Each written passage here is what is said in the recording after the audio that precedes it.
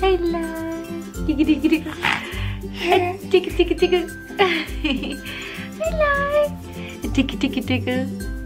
Digga digga. You keep sticking your tongue out. What's that tongue doing out?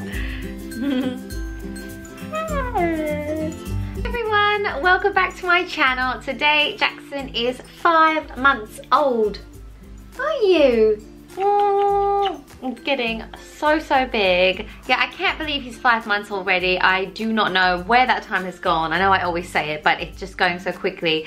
He's still such a happy little guy. He's such a good boy. He's so portable. So in the past month, you may have seen on my channel, Jackson had his very first ever holiday or vacation if you're in the US. So yeah, we went off to the Dominican Republic and it was so nice to have some time as a family and some sunshine. And he was so good. He was so adaptable. On the flight, he was a little dream. Really easy. I took my baby sling and my baby carrier on the plane with me, which was like a godsend. He just slept in that for some of the flight. Then when we got there, he had a little bit of jet lag, but he was so adaptable. He adapted to it far quicker than my older children did. While we were on holiday as well, Jackson rolled over for the first time, and now he can roll from front to back and from back to front. So he's rolling both ways, and he is pretty mobile now. If I lay him down on a play mat or on a blanket somewhere and turn away for a minute and then I turn back, he is in a completely different position on a completely different way. And in the middle of the night now, if I hear him crying and I go into his room, although he normally sleeps on his front, he will be on his back and be like ready to be picked up. So he's moving around loads. He still loves standing up. Wow. Okay. Yeah. Shh. Oi. You love that dragon, don't you?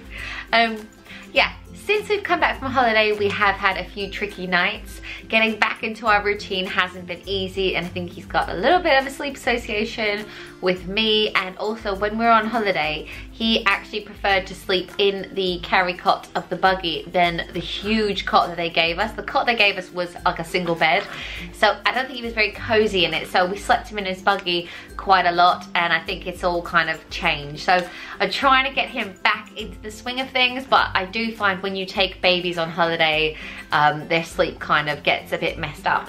So unfortunately that has happened, and we're trying to deal with that at the moment. So his perfect routine is kind of gone a little bit out of the window at the moment, but I'm working to bring it back. Similarly to my last update, Jackson has still been teething for the whole past month. There are no teeth yet, but things must be moving around. I can feel them under the gums if I really press on his gums.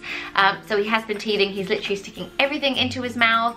He loves the Sophie the giraffe. He loves the toys like this, like the Lamar's toys, but literally anything. He's chewing on muslins and like almost like ripping them out. Like that must give him some relief from the itching. So yeah, he's loving all of that, but he's definitely teething, and we had a couple of nights where I did have to give him Calpol from like a bit of a fever, and he's still using liquid Ambisol, and Tether as well does calm him down. So I'm expecting teeth any minute because of all this teething. I can still just about squeeze him into his 3 to 6 month clothes, but he is wearing 6 to 9 month clothes the majority of the time, especially vests and baby grows. He is really long. He loves his jumperoos so much as well. My mother-in-law actually got another little like activity center, and we have put that upstairs, and it's actually been really good so that when I'm getting dressed in the morning, he can stand in that and like look around, because laying on the bed really is not doing it for him anymore. He still quite enjoys tummy time, but I must admit his favorite thing is the jumperoo at the moment.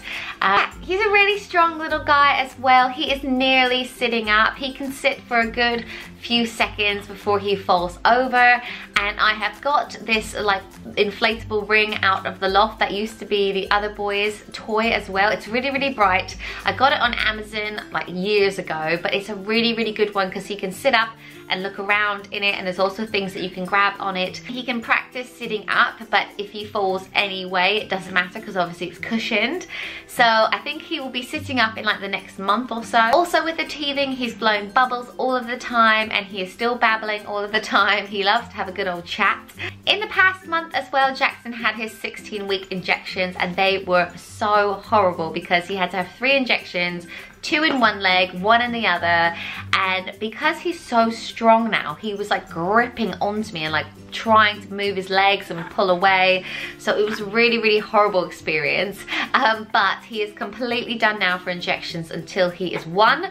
So I'm really glad that is all out of the way. Still absolutely adores his brothers and they play with him all of the time. They give him loads of attention. He's so lucky that he has these like people to entertain him all of the time. He still comes everywhere with me. We are attached at the hip and it doesn't really matter what I'm doing, if I'm working or I'm having my nails done or I'm meeting someone for a coffee. Jackson is with me. He is like my little shadow and I never really leave him. I have had a few nights out with the girls because he normally feeds at 7 and then not again until 3 AM. I have been able to like go out for dinner and things like that. But we've never tried a bottle with him, so I can't really go too far. And yeah, we're pretty much joined at the hip and like if I'm not with him, I feel like, where is he? I really expected to be updating you on how weaning is going as well and how he's doing with solid food, but we have not given him any solid food yet and he's 5 months old now. I did actually end up weaning the other boys at 4 months or 4.5 months, but I just haven't done Jackson yet. I've been holding off and he's been doing quite well with just milk.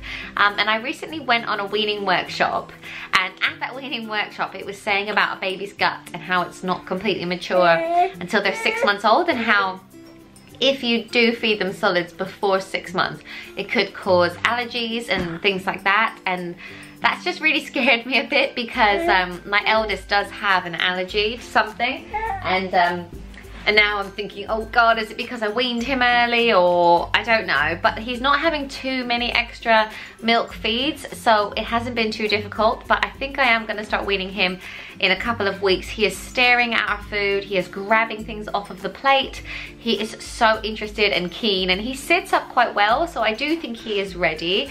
I've just been holding off for whatever reason. And also nowadays they say to just give them veg for 2 whole weeks so that they don't get like a sweet tooth.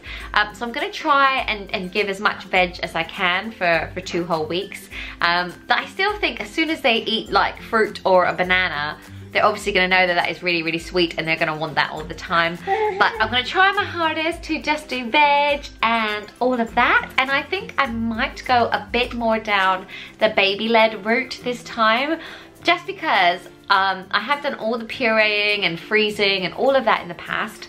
But because I have the older boys, I think if it's baby-led, it might be a lot easier. If I'm making everyone a meal, I'll just put some of the meal on his chair as well, and he can just help himself to it and try that way. So I think that way will be a lot messier, but I've heard really good things about it. I'm gonna do loads of weaning videos and I will obviously keep you all updated. So thank you so much for watching, and we will see you next month for his 6-month update.